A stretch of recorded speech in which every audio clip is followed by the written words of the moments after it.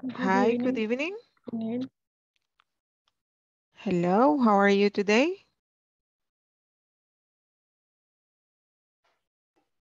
Hello. Good Hello. evening, teacher. Hi, how was your day? Good evening, teacher. Good My day evening. was so good. Is My that day good? is very hard. Tired, Very but hard. well. You survived. Yeah, same here. It was very busy, but yes, I survived. And Friday tomorrow, and you don't have classes tomorrow, so you can make plans. Pueden hacer planes para desestresarse mañana. Okay, do whatever that makes you feel good and prepare to enjoy your weekend. And that's it. So, let's see, just six are in right now. Solo tengo seis, but yeah, we're going to start in honor to the ones that are on time. Always thank you for that. Yesterday, we discussed about some activities that people hate to do. And also, well, I think that, yeah, we finished the section number 3. We started section number 4. And today we're going to continue with that topic. We're going to develop the affirmative and negative statements with the simple past. So let me share my screen with you and we're going to start by listening to the conversation. Vamos a escuchar la conversación y está también la explicación de cómo formar las oraciones, statements, in the simple past with regular verbs.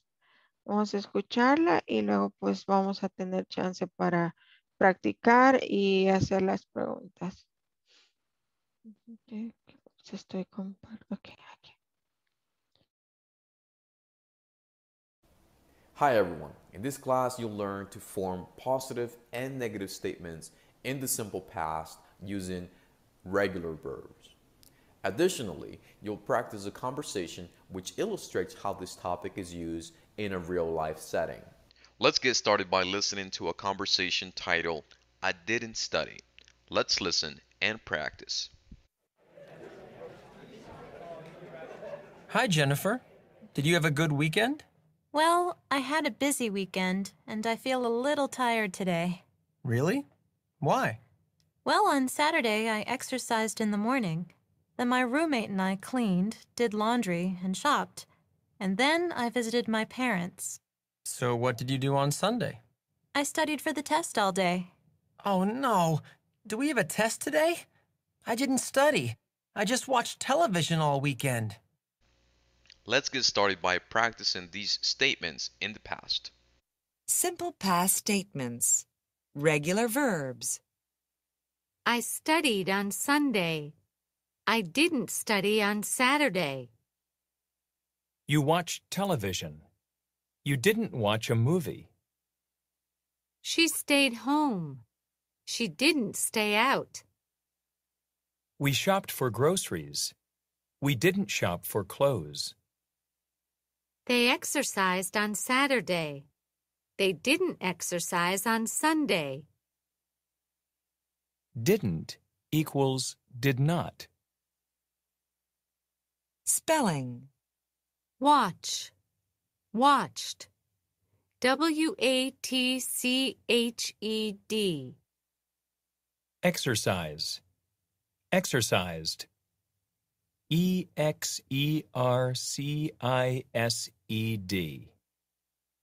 Study. Studied. Studied. Stay. Stayed. Stayed. Shop. Shopped. Shopped.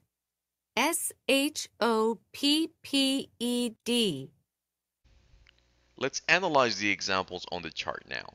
I would like to get started with positive statements. Before I start though, I would like to point out the verbs towards the right hand side of the chart. When talking about the past, and if we're using regular verbs, we will follow a quite simple rule. we need to change the verbs to the past tense. And we can do this by simply adding ed.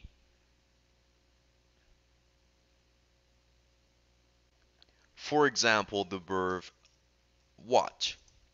We will change it to the past by simply adding ed. On a different class, we'll learn how to pronounce these verbs and also the spelling rules.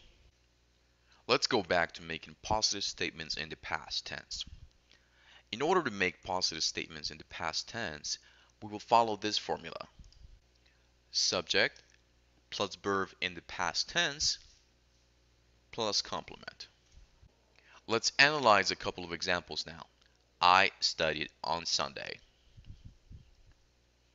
First, we will add the subject I. Next, we will include the verb in the past tense. Finally, we will put a complement. On Sunday. Let's analyze one more example now. You watch television. First, we will add the subject you. Then we need to include the verb in the past tense. Finally, we will add the complement television. Let's learn how to make negative statements in the past. In order to make negative statements in the past, we can follow this formula. Subject plus didn't plus verb in the present plus complement. Notice that in this case, we include an auxiliary verb, didn't. And because we have this auxiliary verb, we will no longer change the verb to the past tense. Let's analyze a couple of examples. I didn't study on Saturday. First, we will add the subject I. Next, we will include the auxiliary verb to make negative statements, didn't. After that, we add the verb in the present tense, study. Finally, we will add the complement, on Sunday. Let's analyze one last example. You didn't watch a movie. First, we will add the subject you. Next, we will include the auxiliary verb to make negative statements, didn't. After that, we add the verb in the present tense, watch. Finally, we will add the complement, a movie. Now it's your turn to practice making positive and negative statements in the past tense. I would like for you to use all the verbs on the right-hand side of the chart and provide similar examples about yourself, family, friends, and coworkers. For example, I watch television on Monday. I didn't exercise on Monday. My friend didn't stay home on Saturday. She shopped for clothes. After you finish this activity, share your work in our discussion forums. Bueno, ahí está el video que íbamos a presentar para la clase. ¿Cómo sienten el tema? Ya que ya lo vieron, algunos ya estuvieron practicando, ya llegaron a ese punto, ya pidieron ayuda, algunos con estos ejercicios de esta sección, pero ¿cómo sienten el tema? Any concern about it? Easy peasy. Easy peasy. All right. Nice to hear that. Any other comment? No? By the way, good evening, teacher. Good evening. Good evening, everyone. Good evening. Qué bueno que se conectó, aunque sea unos minutitos después, pero bueno, ahí está. Faltan varios, ahora sí que han faltado varios. Y bueno, este tema no es complicado, tiene algunas reglas con lo del spelling. de los verbos. Vamos a estar practicando las oraciones y escuchamos al principio esta conversación. I didn't study es el topic. I didn't study. Y si se fijaron, los verbos acá están la mayoría conjugados a pasado simple, pero ¿qué notaron acerca de la pronunciación?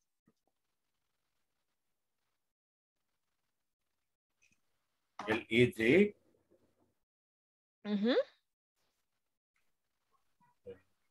El ending. El ed. ED ending, ajá. Ya. Sounds different, right? Suena diferente, no es igual en todos los verbos. Son 3 pronunciaciones, pero nunca se pronuncia ed. Por ejemplo, acá ustedes ven que está exercise con ed al final, pero no se pronunció exercised, ¿verdad? Eso sí, no, nunca van a escuchar que es visited. No. Terminan algunos en T, algunos en D y otros en ed. For example, let's see, I exercised. Si lo pronunciamos en presente es exercise, ¿ok? Termina con un sonido exercise. And esta es exercised. Se corta, esa no es tan pronunciada, esa es como una S al final, sino que se corta con la de exercised.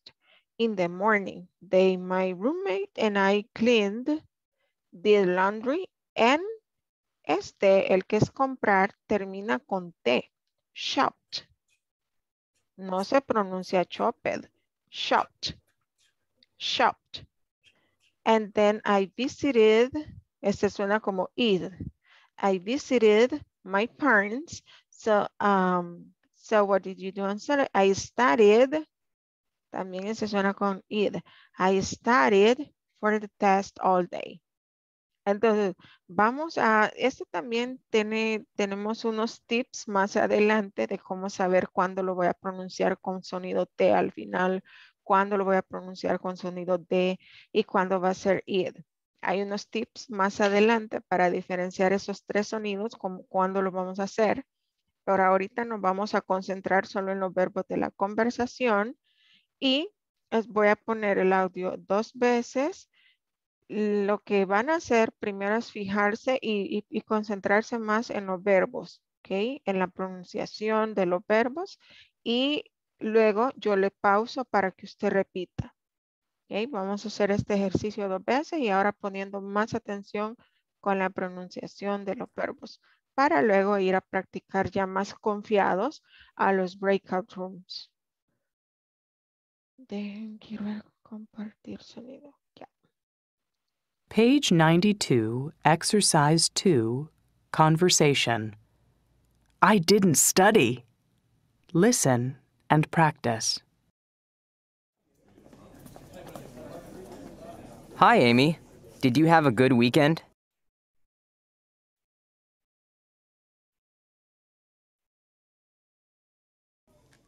Well, I had a busy weekend, so I'm a little tired today.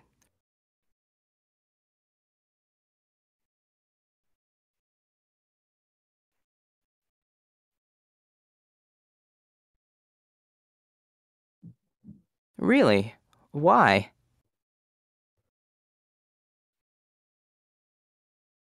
Well, on Saturday, I exercised in the morning. Then my roommate and I cleaned, did laundry, and shopped.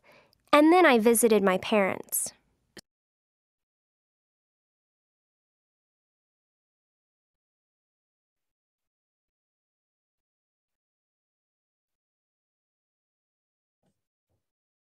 So what did you do on Sunday?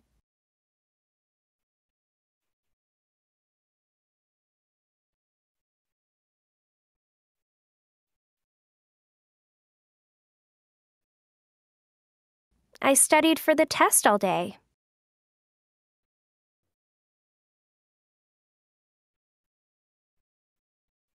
Oh no. Do we have a test today? I didn't study. I just watched TV all weekend.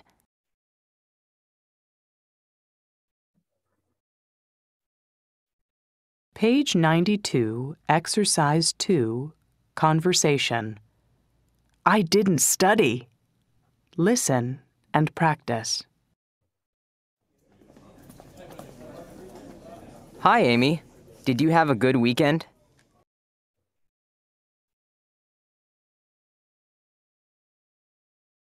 Well, I had a busy weekend, so I'm a little tired today.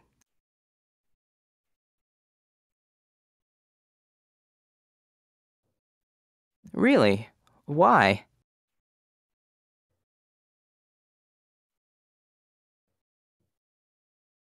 Well, on Saturday, I exercised in the morning.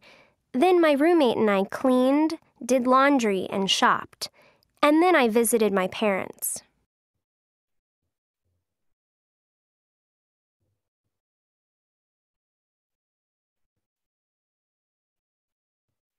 So what did you do on Sunday?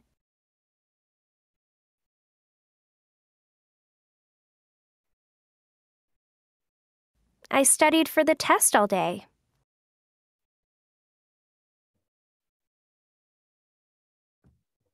Oh no. Do we have a test today? I didn't study. I just watched TV all weekend.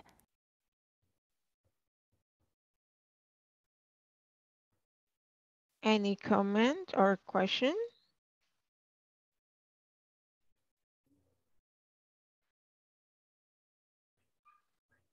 No? Okay. We have this conversation. Está aquí en la presentación. Y vamos a poner acá. Okay, so this is what we're going to practice right now. I'm going to create the breakout rooms. Oscar? Teacher, is it correct if I say, what are you? Yes, it is. It's correct. What did you do? De hecho, es lo mejor que podemos hacer, ¿verdad? Ir haciendo linking words para que suene más fluido, más natural. Y gracias por la pregunta. Otra cosa que les quería decir, en la última, esto sucede mucho con los verbos que terminan en pronunciación T. Por ejemplo, washed. Washed. Termina en T y a continuación hay una palabra que empieza con T. Entonces ahí no se preocupen como decir, and I watched TV y hacer esa pausa. No, it's I watched TV. Watched TV, aunque no se distinga bien, pero como el contexto dice, estamos hablando en tiempo pasado. So no worries, no se vayan a enfocar mucho ahí, porque con las que son así, que terminan en sonido T y a continuación va otra palabra que empieza con T, ni se distingue que estamos haciendo el verbo en pasado. I watched TV all weekend. So no worries. Any other question or comment before we go to the breakout rooms? No? Okay, so let's practice.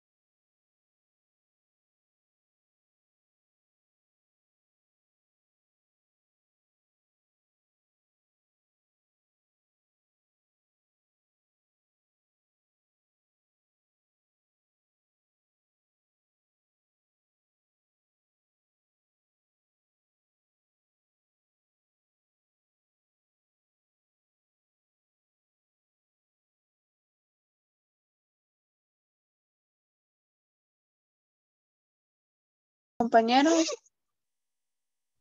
Sería Laura and Michelle. Laura y Fátima, perdón. Laura, Ok. Michelle, lo siento. Ok, no problem. Fátima, ¿inicia o inicio? Yo inicio, está bien. Vaya. Hi, Amy. Did you have a good weekend? Well, I had a busy weekend, so I'm a little tired today. Really? Why? Well, on Saturday, I exercised in the morning. Then my roommate and I cleaned, did laundry and shopped, and then I visited my parents. So, what did you do on Sunday? I studied for the test of all day. Oh no. Do we have a test today?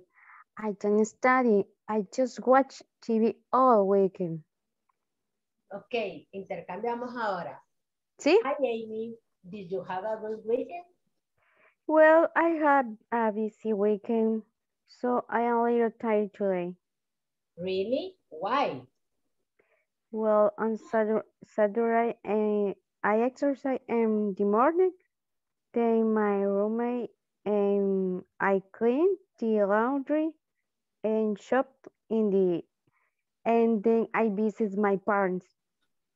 So what did you do on Sunday? I studied for the test all day. Oh no, do we have a test today? I didn't study. I just watched TV all weekend.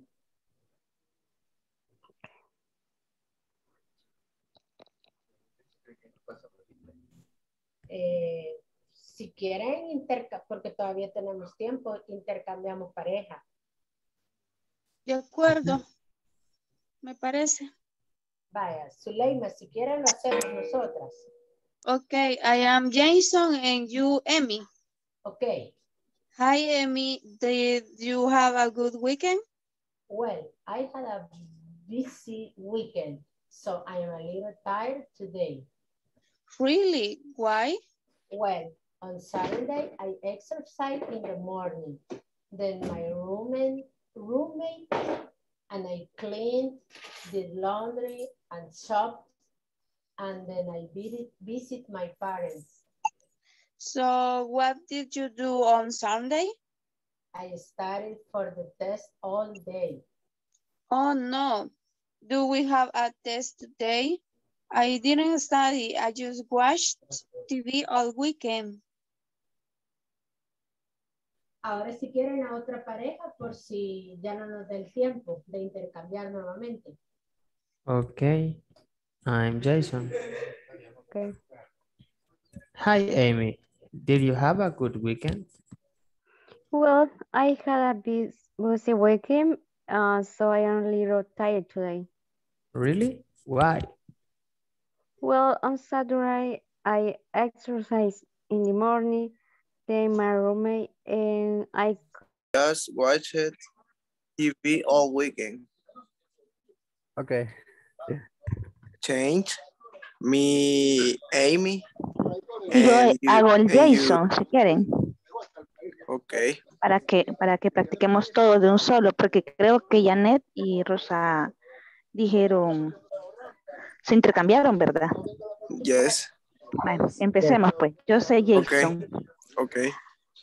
Hi, Amy. Did you have a good weekend? Well, I had a busy weekend, so I'm a little tired today. Really? Why? Well, on Saturday, I exercised in the morning. Then my roommate and I cleaned it, did laundry and shopped. And then I visited my parents. So what did you do on Sunday? I studied for the test all day. Oh no, do we have a test today? I didn't study. I just watch TV all weekend.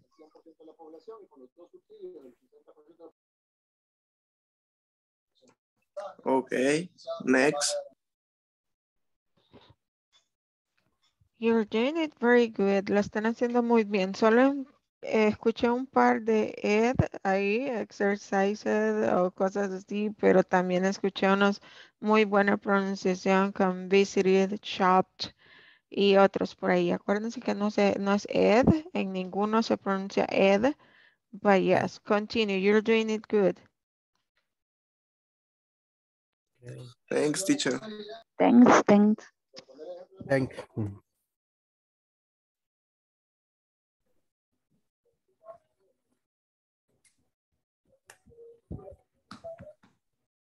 I am Jason. Okay. Hi, Amy. Did you have a weekend? Well, vas tú todo, okay. Dale. Sorry. Yo pensé que iba a ser Emmy, okay. Well, I had a busy weekend. Busy. Well, I had a busy weekend, so I am a little tired today. Really? Why? Well, on Saturday, I exercised in the morning. Then my roommate and I cleaned, did laundry and shops. And then I visited my parents. So what did you do on Sunday?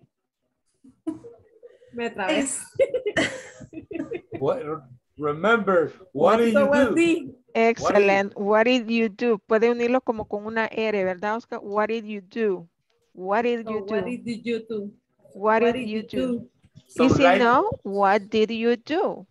Sound like American. Yeah. So what did you do? On Excellent. On Sunday, I studied for the test all day. Oh no. Do we have a test today? I didn't study, just watch TV all weekend.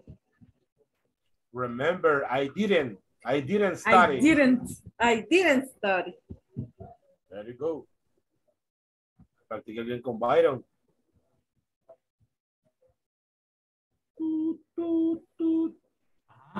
Inicio.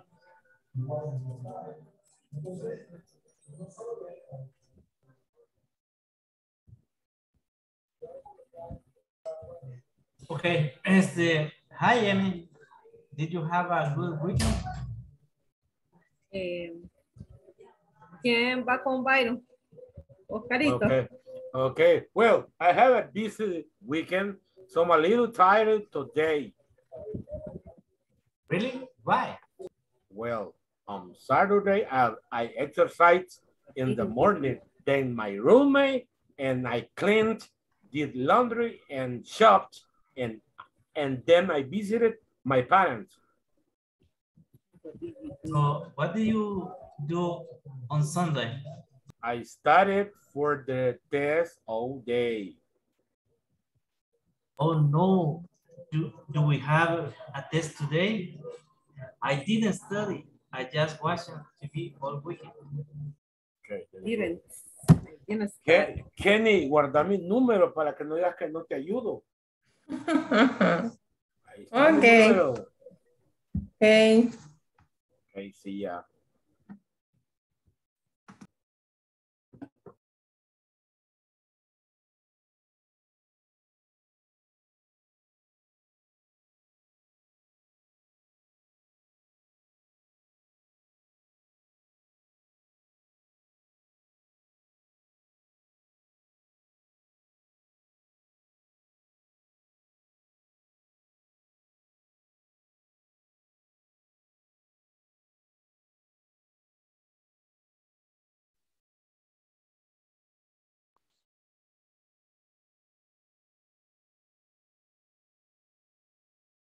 Gossip.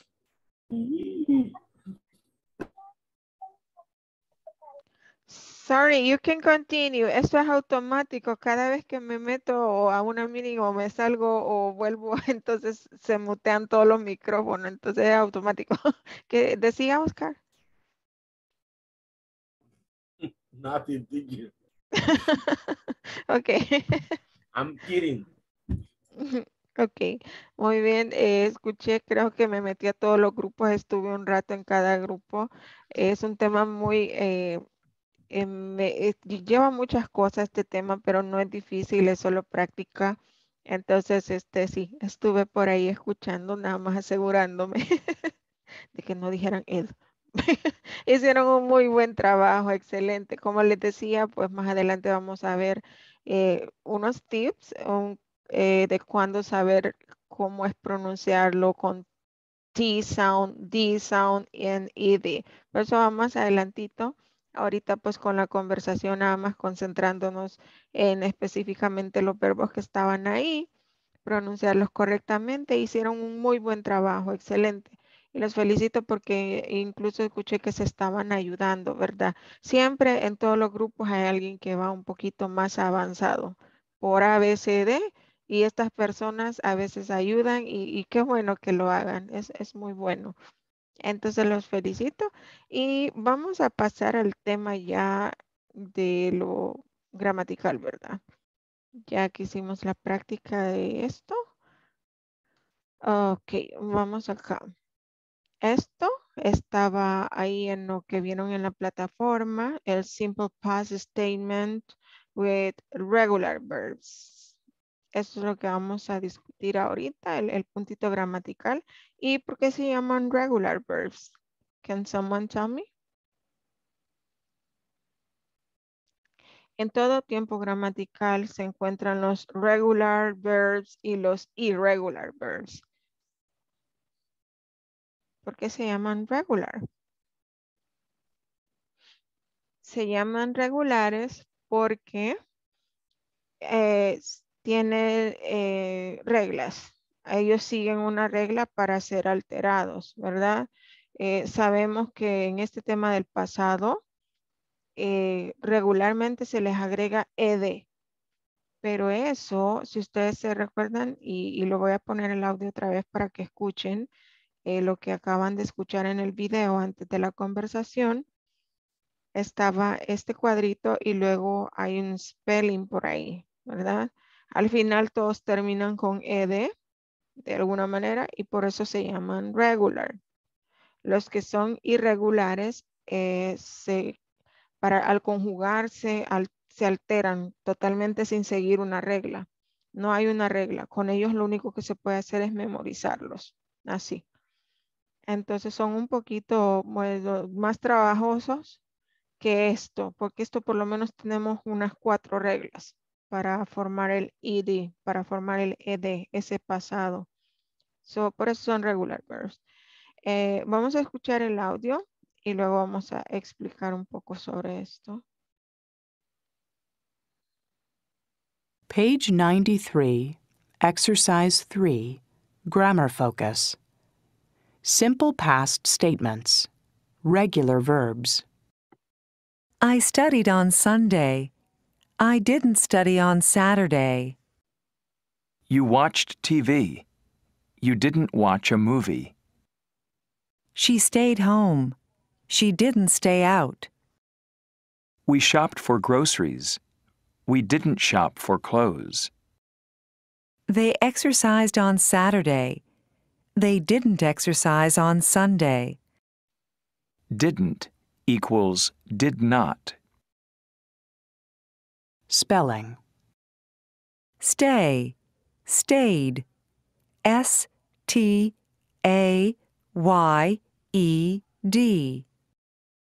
Watch, watched. W-A-T-C-H-E-D.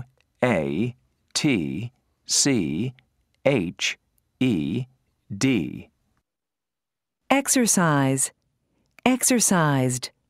E-X-E-R-C-I-S-E-D.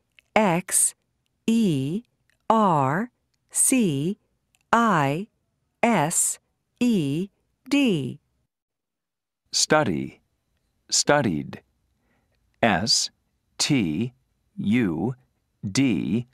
I-E-D. Shop, shopped. S-H-O-P-P-E-D.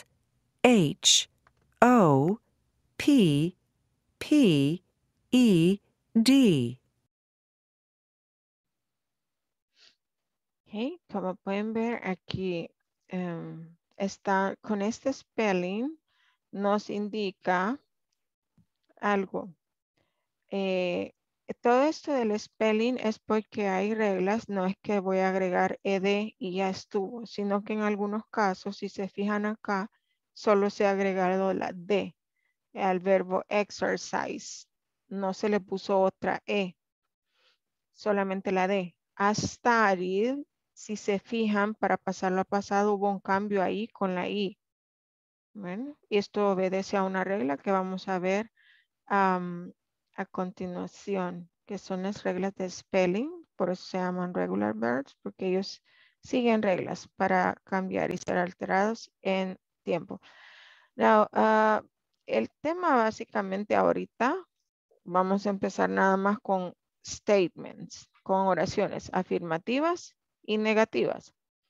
Y pues vamos a ver lo del spelling también. Si se fijaron en el video de la plataforma dijo ambas estructuras. Para una oración afirmativa, la estructura es sujeto primero, luego el verbo conjugado a pasado, mayoría de veces he played, en este caso como ejemplo, y luego un complemento. Y ya pues tenemos una oración afirmativa en pasado, es decir, I played tennis, yo jugué tenis, simple past. Now, other here es negative. Para hacer las negativas hay una diferencia acá. Tenemos que usar el auxiliar did, not. ¿Ok? Para una negativa. Entonces, al usar un auxiliar, que por eso se llama auxiliar, porque nos presta auxilio, nos da ayuda. ¿En qué me está ayudando? Me está indicando tiempo pasado, negativo. Como ya el auxiliar está indicando que está en pasado, entonces el verbo ya no se altera. El verbo se deja en presente, es lo que nos explicaban en la plataforma, en el video. Y pues luego pues ponemos el complemento sin ningún problema. Así que en el caso de las negativas, solo vamos a usar didn't y el verbo va a quedar normal. Simple present, así, sin alterarlo. ¿Preguntas? No questions. En presente es más complicado, ¿verdad? Porque para oraciones negativas, ¿se acuerdan cómo se usaba el auxiliar para oraciones negativas en presente?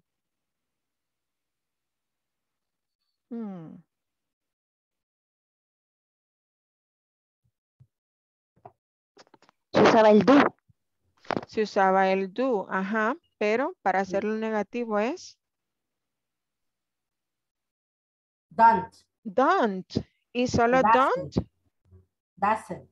Y doesn't, ajá, se cambia para tercera persona, ¿verdad? Para tercera persona es doesn't. Y para los demás es don't. Aquí es más simple, porque didn't para todos, ¿ok? Do en pasado es did, ¿ok? So como auxiliar y lo usamos así en todos los sujetos. No hay que tercera persona, voy a usarlo, el auxiliar se va a alterar, no. Ahí es más fácil. Entonces, ¿preguntas hasta acá? Solo recuerden, en oración afirmativa sí, tengo que trasladar el verbo a pasado. En oración negativa no traslado el verbo a pasado, lo dejo en forma infinitiva, normal. Y uso el auxiliar, did not, y va a ser igual en todos. No hay cambio en tercera persona, es el mismo. Así es que es más sencillo que el presente simple. Una pregunta. Hola, ¿sí? El did, entonces el auxiliar solamente se ocupa en negativo. Y en pregunta, también en pregunta. Y es lo mismo, para igual en oraciones en presente es do and does y también en pregunta es do and does dependiendo del sujeto. Pero aquí en el pasado simple es did para todos. En pregunta también se utiliza el auxiliar. Gracias. Es did para todos. Muy buena pregunta. Gracias a usted. Cualquier pregunta háganla. No se queden con dudas. Any other question? Ok. Bueno, seguimos con lo de las reglas de spelling. Con las spelling rules vamos a asumir que todos los verbos llevan ed al final. Los regulares, ¿verdad? Ed. Y solo vamos a estudiar 4 excepciones. La primera es que si el verbo ya termina en e, como por ejemplo like, solo agregamos de. No le metemos otra e, porque va a ver raro. Entonces la regla es que si termina en e, solo agréguele de para hacer pasado, like. Tenemos otro ejemplo con arrive. El verbo arrive termina en e. Entonces, para hacerlo pasado simple, solo agregamos de. Ok. So, siempre que un verbo termine en e, nada más pongámosle la de para hacerlo en pasado simple. Ahora, esta regla, porque vimos aquí que shop, si se fijan acá, está con doble P y por eso oíamos el audio. Shop. S-H-O-P-P-E-D, ¿verdad? ¿Por qué duplicamos la P antes de agregar ed? Eso lo vamos a hacer con los verbos regulares de una sílaba. Acuérdense que en inglés las sílabas las distinguimos por cómo se pronuncia. Por ejemplo, el verbo stop es una sílaba, es un solo sonido el que escuchamos, stop. Es diferente a exercise. ¿Cuántas sílabas tiene exercise? 3. Excelente, 3. Exercise. Exercise. Son 3. Study. 2. Study. Muy bien. Entonces, para duplicar la consonante tiene que ser de una sílaba. Nosotros solo vamos a escuchar un sonido. Y ese sonido tiene que ser estresado. O sea, con fuerza. Tiene que ser de esos que suenan como, por ejemplo, stay es uno, pero stay es una sílaba, ¿no? Y no es estresado, stay, right? Pero si pronunciamos stop, hay una fuerza, hay estrés, stop. Entonces tiene que ser de una sílaba, debe de haber estrés y debe de llevar este patrón de consonante, vocal y consonante. ¿Ok? Entonces duplicamos la última consonante y agregamos ed. Stop. Veamos, un sonido es estresado y termina en consonante, vocal y consonante. Por lo tanto, duplicamos la última consonante, que en este caso es P, y agregamos ed. Tenemos el otro verbo rob. Ok, rob. Duplicamos la B y agregamos ed. ¿Ah? Igual, si se fijan, una sílaba, estrés, consonante, vocal, consonante. Ok, so, si ese es el caso, hacemos esta regla. Ahora, estas dos es con los verbos regulares que terminan en Y, pero hay dos tipos. Los que terminan en consonante más Y. Si antes de la Y tengo una consonante, entonces vamos a volar esa Y y la vamos a cambiar por una I latina y agregar ed. ¿Okay? El caso, ven acá, study. Hay una consonante, está la D antes de la Y. Entonces cambiamos esa I por I latina y agregamos ed. Otro ejemplo, el verbo cry. Vean, antes de la Y hay una consonante que es la R. Entonces ahí pues quitamos esa Y, ponemos I latina, ed. Pero si el verbo tiene antes de la Y una vocal, como el caso de play, entonces no le quitamos la Y, ahí la dejamos, solo agregamos ed. Entonces, si hay antes una consonante, si hacemos este cambio. Pero si antes de la Y hay una vocal, entonces no quitamos esa Y. Ahí la dejamos, solo agregamos ed. Tenemos el ejemplo de play y también stay, ¿verdad? Que termina en consonante más Y, entonces ed. Así de simple, solo son 4 a tener en cuenta. ¿Preguntas?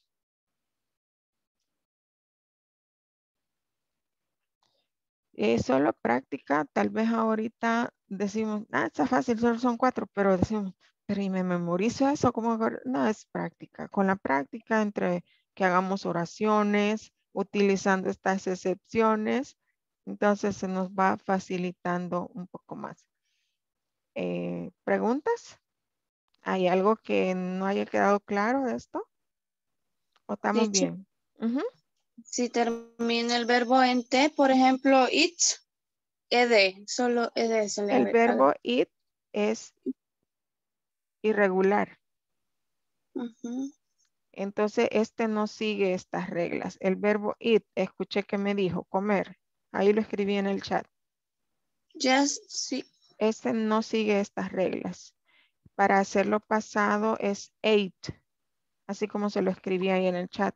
Son los irregulares. Entonces, a los irregulares, lo único que podemos hacer es memorizar.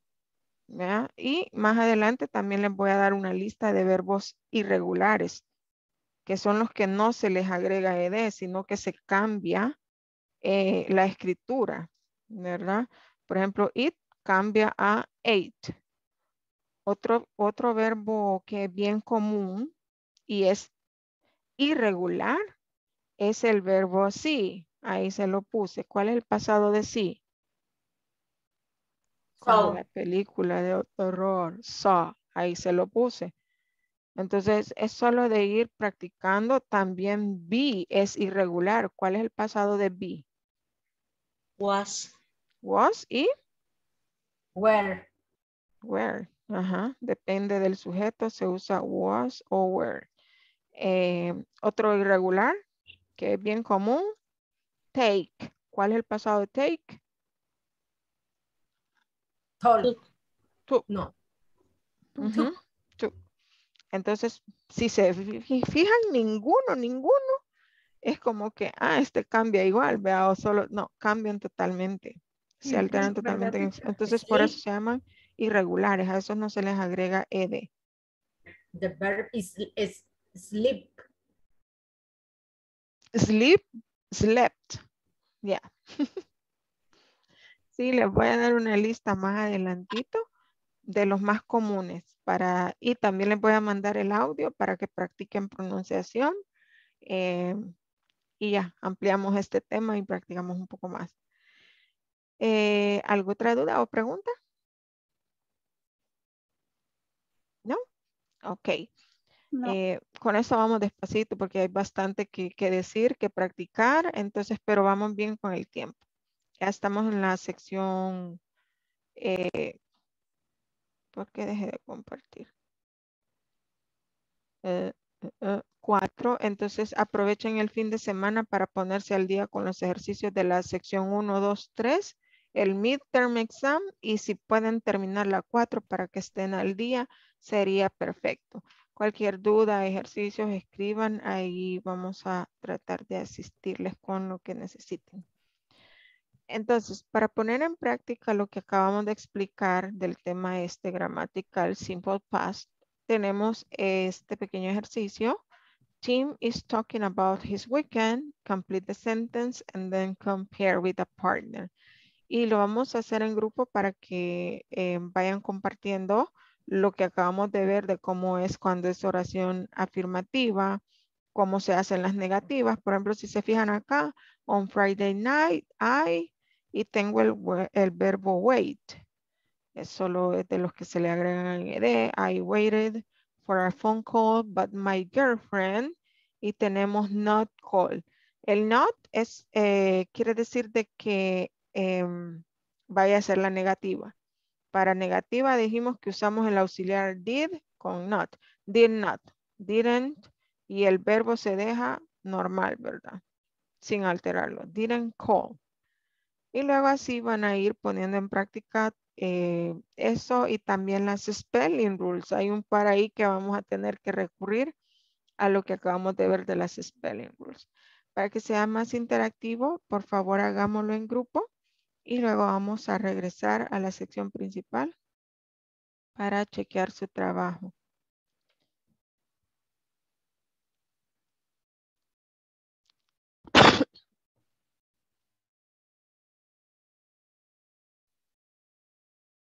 There are the rooms. Creo que ya, no les había dado. Ok, there you go. Mi agua por aquí.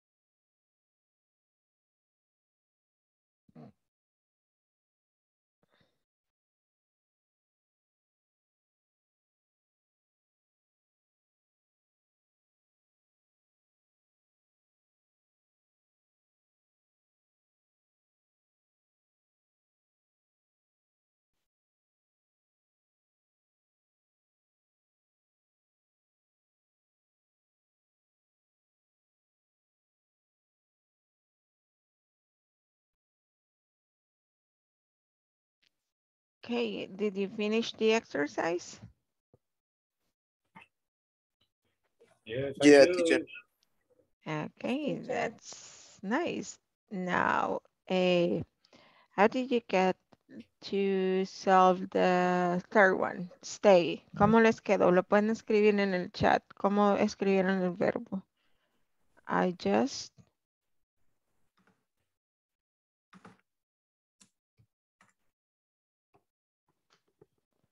¿Qué hicieron con ese stay?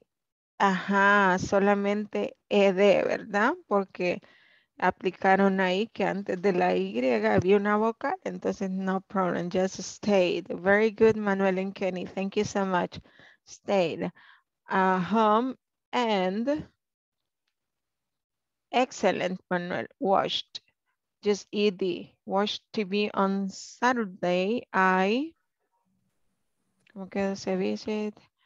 Visited with ed. Yeah, visited. Ed. Very good. My friend Frank, we, ¿cómo quedó ese talk? Talked. Ed. Laura, okay, very good. Thank you so much. Talked.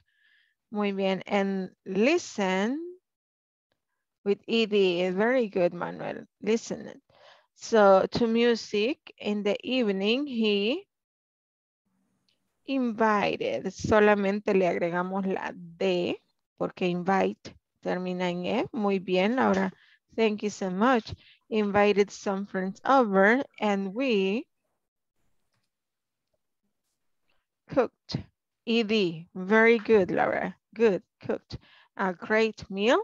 It said not work. Didn't work. Very good, Manuel. Didn't work. Thank you, Suleima. Ajá. Sin alterar el verbo porque estaba el auxiliar, right? Didn't work. Very good. Very hard. On Sunday, it says not study. ¿Cómo quedó ahí? Didn't study. Very good, Carla, Laura, and Cesar. Good job. Didn't study. Sin alterar el verbo at all. I just. Tenemos walk. ¿Cómo quedó ese walk? Walked. Okay, Carla, very good. Walk. Así, Edie. To the mall and el último como que, yes, shopped. WP, very good, Cesar, Carla, and Slayma. Yes, very good. Thank you so much for your participation. You did a very nice job. Remember, tomorrow no classes. You're free. So you can make your weekend plans. I hope that you enjoy and please do work on the platform. If you need assistance, please go ahead and write in the chat. We will do our best to assist you. Take care and see you on Monday. Good night. Bye, teacher. See you Good later, night. teacher. Have a nice weekend. Yeah, everyone. Enjoy.